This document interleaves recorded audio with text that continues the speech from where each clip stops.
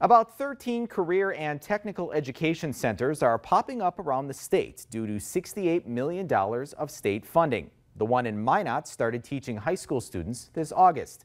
Crystal Quao takes a look inside the courses offered so far at the Minot Area Workforce Academy.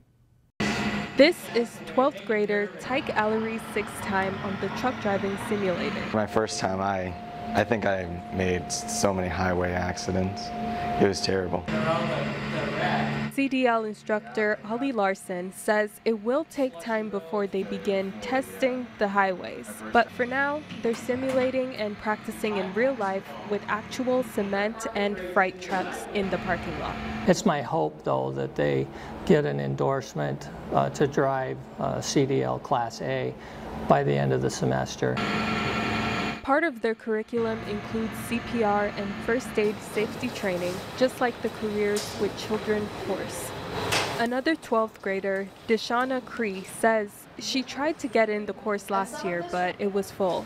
She says she's not sure what her career looks like in the future, but she likes kids and the course could help her decide. I just really love just working with them. They're just so curious and creative and funny. Safety with materials. Jenny Jarvis teaches the course about 2 hours each day, helping minds to shape even younger minds.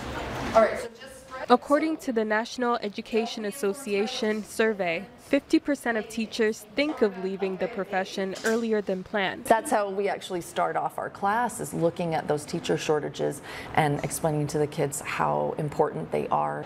Jarvis's students will get significant exposure to the Head Start preschool right next to their class. You guys put it in the box. Wow. This excites her because she says their training will have been immersive. I'm really excited to be able to work with children and be able to go out to different schools. Allery says he'll go wherever life takes him.